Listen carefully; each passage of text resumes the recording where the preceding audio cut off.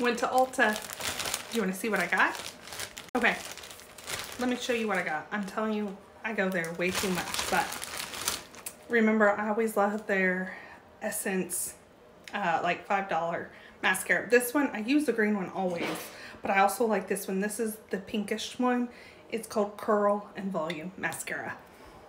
Okay, and I got this white eyeliner for here because I've been using, let me show you what I've been using. This I think is by NYX. It's like an eyeshadow type thing. I use it on my waterline under here to make my eyes look bigger. I'm telling you, if you're over 35, I'm telling you, I'm not using big harsh lines under your eyes. Not in style. It makes your eyes look smaller. So I don't even wear like a lot of mascara down here because my mascara here falls to here. TikTok told me that. Imagine that.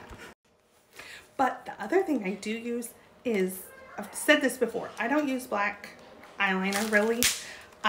Now I use brown, and if I do, I can use it in my waterlines. Once again, my mom taught me that I'm aging. Less harsh is better. Okay, another thing I got is this Bye Bye Under Eye. Now this is the travel size, so I think it was like $13. And this is in light natural. And I got this for some concealer. Typically I just use e.l.f. But I'm gonna try this. TikTok told me about this. I'm gonna try this.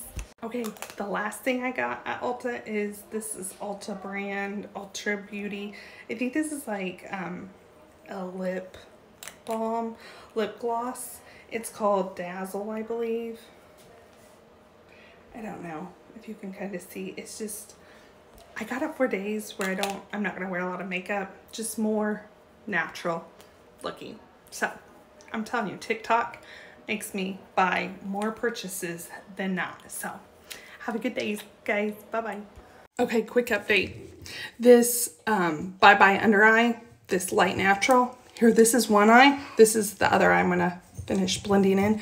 But so far I've been using it, and I would say I like it. So a little bit goes a long way.